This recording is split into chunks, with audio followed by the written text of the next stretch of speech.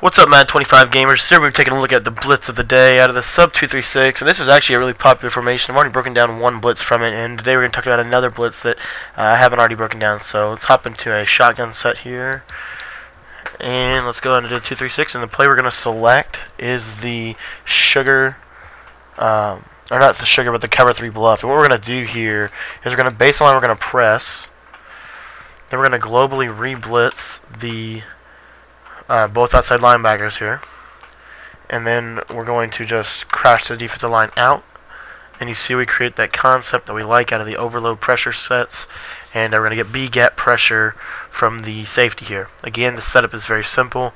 You want to baseline press, crash your defensive line out, and re-blitz both outside linebackers.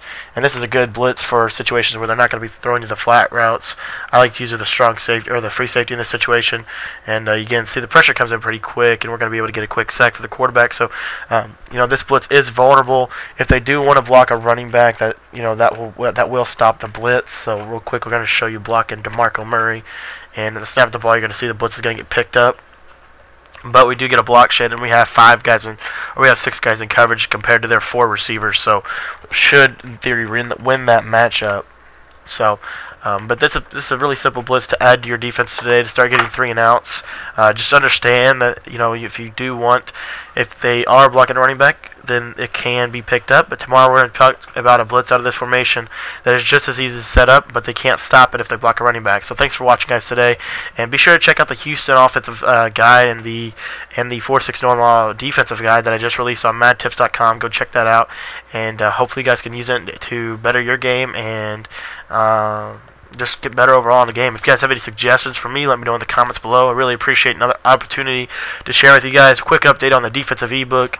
I'm working super hard. I literally worked 3 nights straight trying to process these videos and write them, and it is looking like we may not be able to release it until maybe end of the week this week, just because there's so much content on it. And you want a great guide, that's what you're going to get here, and we're not trying to rush it. You guys have Blitz of the Days, you guys have Scheme of the Weeks, and that's going to get you going, and then we're going to pop out this e-guide for you guys, and you guys are just going to dominate with it. So can't wait to get that going, but just know that I am working as hard as I possibly can on it.